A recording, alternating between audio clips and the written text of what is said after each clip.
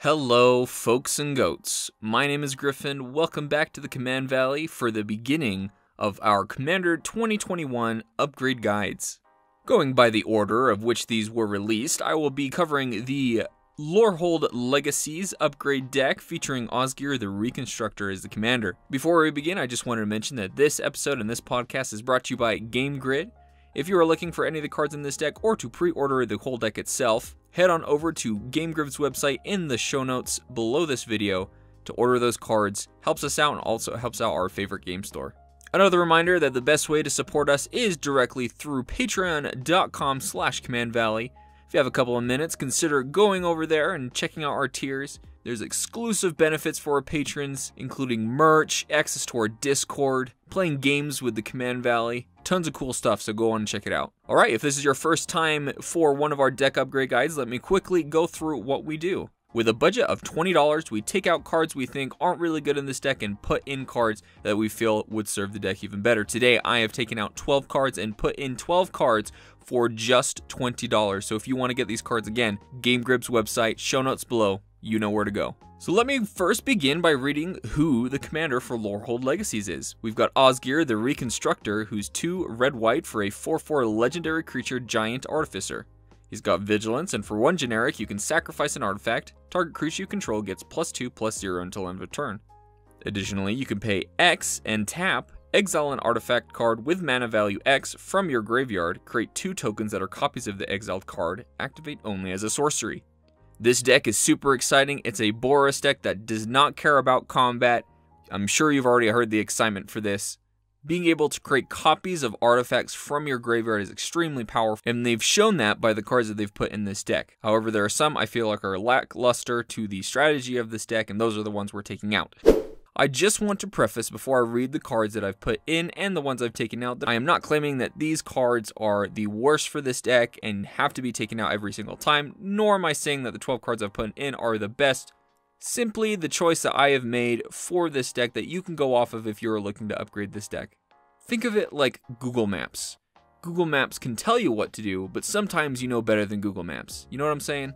Anyways, quickly going through the cards I've taken out of this deck. First off, Sanctum Gargoyle, a flying 2/3 gargoyle that is an artifact, and when it ETBs, you can return target artifact card from your graveyard to your hand.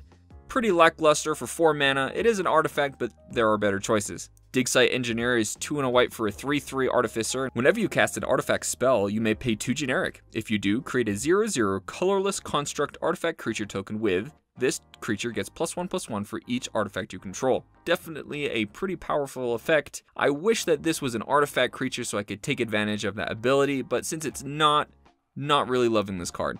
Hellkite Engineer is a 7 mana 5/5 dragon, and for 1 in a red, it gets +X/+0 until end of turn, where X is the number of artifacts you control. Just a big beating dragon. I'm not a huge fan of this. I'd rather put in artifact cards and take out ones that aren't artifacts like this dragon. Additionally, Horde Smelter Dragon is 4 red for a 5/5 flying dragon, and for 3 in a red, you can destroy target artifact, and Horde Smelter Dragon gets +X/+0 until end of turn, where X is that artifact's converted mana cost.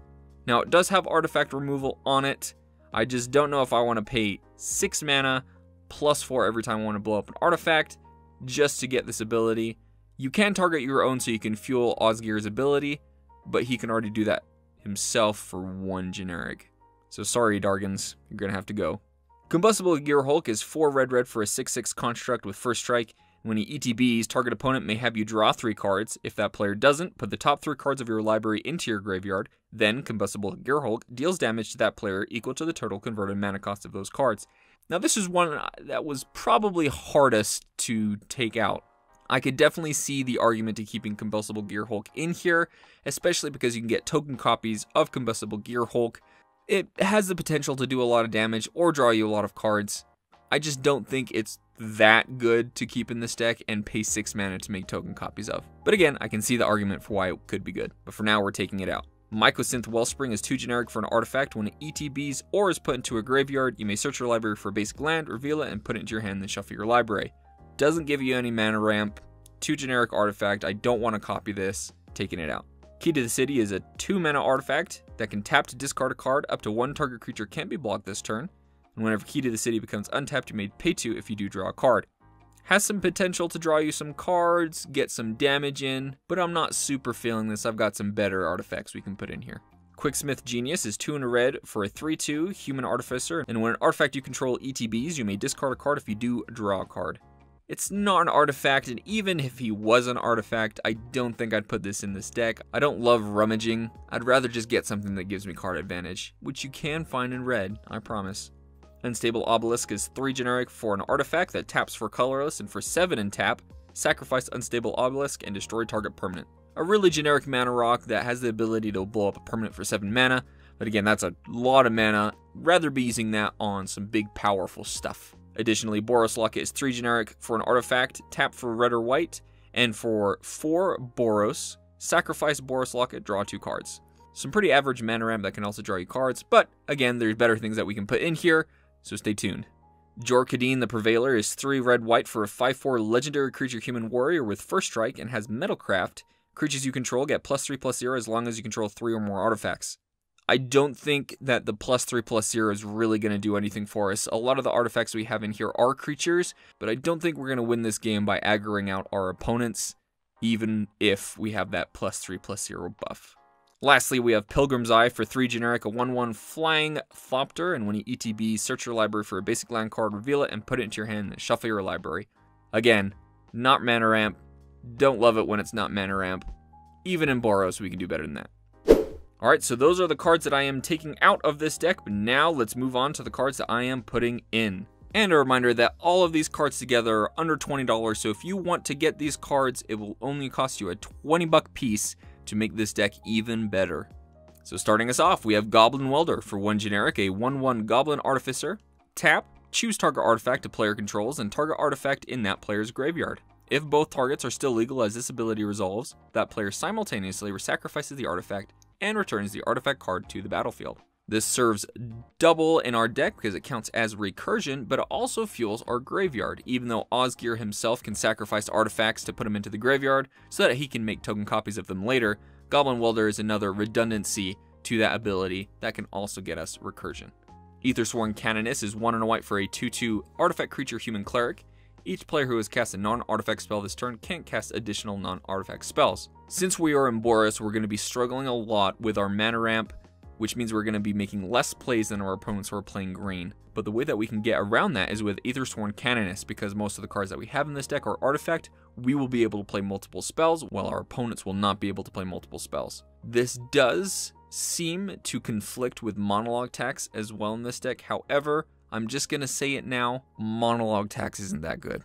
Moving on, we have Goblin Engineer for 1 and a red. We have a 1/2 Goblin Artificer. When he ETBs, you may search your library for an artifact card and put it into your graveyard, then shuffle your library. And for red and tap, sacrifice an artifact, return target artifact card with converted mana cost 3 or less from your graveyard to the battlefield. Again, Goblin Engineer serves 2 purposes in this deck. Number 1, it's a tutor into our graveyard, which is very, very efficient with Osgir as the commander, but can also put artifacts into our graveyard from the battlefield and recur some little artifacts back onto the battlefield. Love Goblin Engineer in this deck. Foundry Inspector is 3 generic for a 3/2 artifact construct, and artifact spells you cast cost 1 less to cast. Very generic, very simple. A lot of the spells that we have in here are artifacts, so Foundry Inspector is going to be very efficient in reducing the mana costs and making sure that we are using as much mana as we can. Next up, we have Shimmer Myr for 3 generic. We have a 2/2 artifact mirror with flash, and you may cast artifact spells as though they had flash. You all know that Vidalcan Orrery and Lee Line of Anticipation are very, very good cards, and Shimmer Myr is going to give us that ability, but on a 3 mana 2/2 creature. And it's budget. Can't get better than that. One of my personal favorites, Scrap Mastery for 3 red-red. We have a sorcery. Each player exiles all artifact cards from his or her graveyard, then sacrifices all artifacts he or she controls, then puts all cards he or she exiled this way onto the battlefield.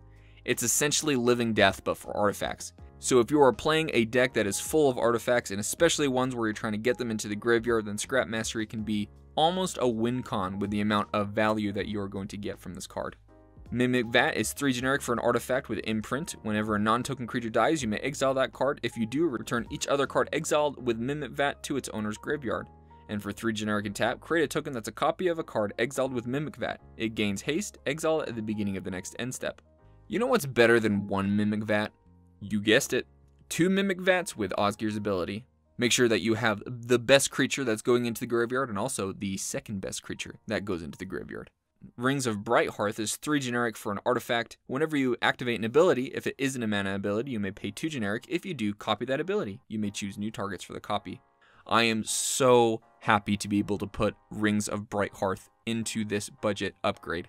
This card was sitting well above $30 for a long time, and now it's at $5 and it just couldn't make me happier. This card does wonders in this deck for multiple reasons. Number one, we have activated abilities in our deck, but mostly we want to use it with Osgir. His ability to exile artifacts from graveyards and make token copies of it is an activated ability, so he can pay 2 generic to get 4 token copies of the exiled card instead. And later in the game, you can exile Rings of Brighthearth to make 2 copies of it, so that you can pay 4 mana to get 6 copies of an artifact. Rings of Brighthearth is a very scary card in many decks, and Osgir is no exception. Thran Temporal Gateway for 4 generic is a legendary artifact, and for 4 generic and tap, you may put a historic permanent card from your hand onto the battlefield.